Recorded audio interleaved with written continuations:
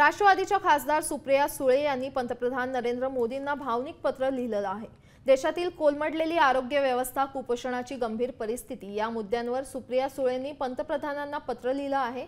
या पत्रात आपण सध्याची आरोग्य परिस्थिती बदलू शकतो का हा प्रश्न देखील विचारलाय। अशा परिस्थितीत मुलाच्या तब्येतीत सुधारणा होईल का? ही परिस्थिती फक्त बिहारची नाही, संपूर्ण देशात हीच परिस्थिती आहे। मुलांचं भविष्य घडवण्यात आपण अपयशी ठरलोय। पौष्टिक अन्न, रुग्णालयातील सोयी सुविधा सगळ्याच गोष्टीत आपण अयशस्वी ठरलोय। माझी तुमच्याकडे विनंती आहे की या परिस्थितीला राष्ट्रीय आपत्ती म्हणून घोषित करा, असं देखील सुप्रिया सुळेंनी पत्रात म्हटलंय।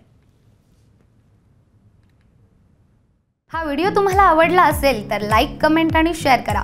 सबस्क्राइब करा आमचं चॅनल आणि बेल आयकॉनवर क्लिक करा।